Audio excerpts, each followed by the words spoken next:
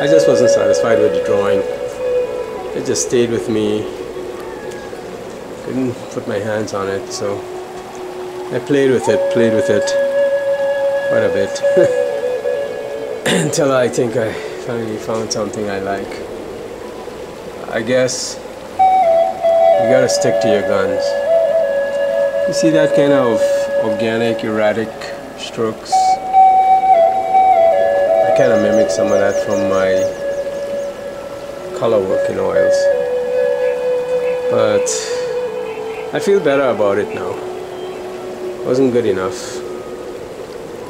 so I ain't picky about too many things, but I'm pretty picky about picture making. Well, I'll see you guys on the next one. I hope you guys enjoyed this one.